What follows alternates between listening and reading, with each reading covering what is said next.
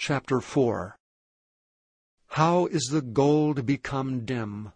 How is the most fine gold changed?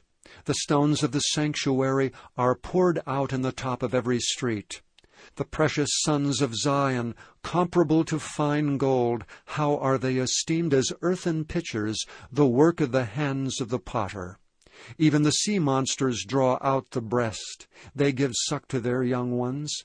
The daughter of my people is become cruel, like the ostriches in the wilderness.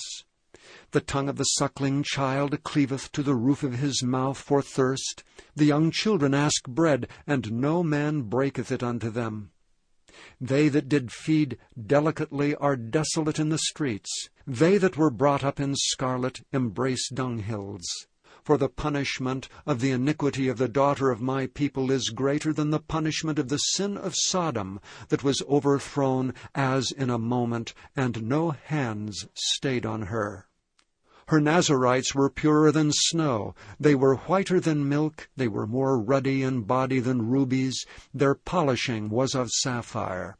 Their visage is blacker than a coal. They are not known in the streets. Their skin cleaveth to their bones. It is withered. It is become like a stick. They that be slain with the sword are better than they that be slain with hunger. For these pine away, stricken through for want of the fruits of the field. The hands of the pitiful woman have sodden their own children. They were their meat in the destruction of the daughter of my people.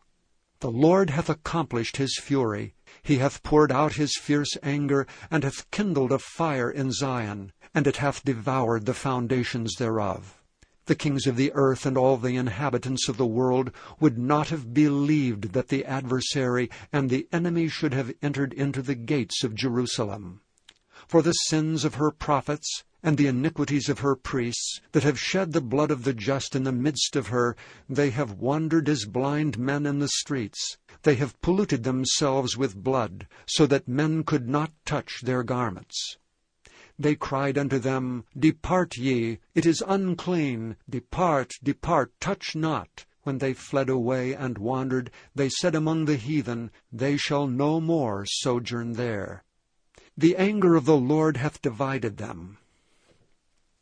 He will no more regard them. They respected not the persons of the priests. They favored not the elders. As for us, our eyes as yet failed for our vain help. In our watching we have watched for a nation that could not save us. They hunt our steps that we cannot go in our streets. Our end is near, our days are fulfilled, for our end is come. Our persecutors are swifter than the eagles of the heaven. They pursued us upon the mountains. They laid wait for us in the wilderness. The breath of our nostrils, the anointed of the Lord, was taken in their pits, of whom we said, Under his shadow we shall live among the heathen. Rejoice and be glad, O daughter of Edom, that dwellest in the land of Uz. The cup also shall pass through unto thee. Thou shalt be drunken, and shalt make thyself naked. The punishment of thine iniquity is accomplished, O daughter of Zion. He will no more carry thee away into captivity. He will visit thine iniquity, O daughter of Edom. He will discover thy sins. Chapter 5. Remember, O Lord, what is come upon us. Consider and behold our reproach. Our inheritance is turned to strangers, our houses to aliens. We are orphans and fatherless. Our mothers are as widows. We have drunken our water for money. Our wood is sold unto us. Our necks are under persecution. We labor and have no rest. We have given the hand to the Egyptians, and to the Assyrians to be satisfied with bread. Our fathers have sinned and are not, and we have borne their iniquities.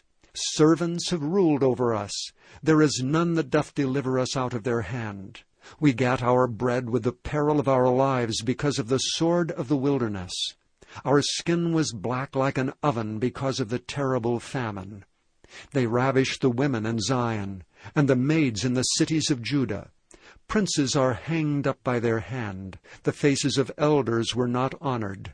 They took the young men to grind, and the children fell under the wood.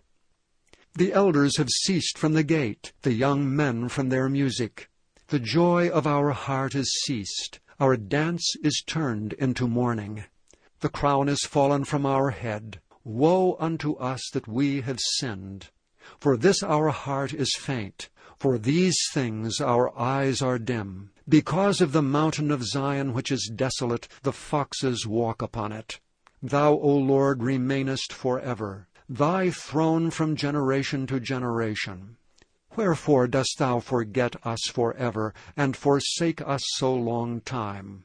Turn thou us unto thee, O Lord, and we shall be turned. Renew our days as of old. But thou hast utterly rejected us. Thou art very wroth against us.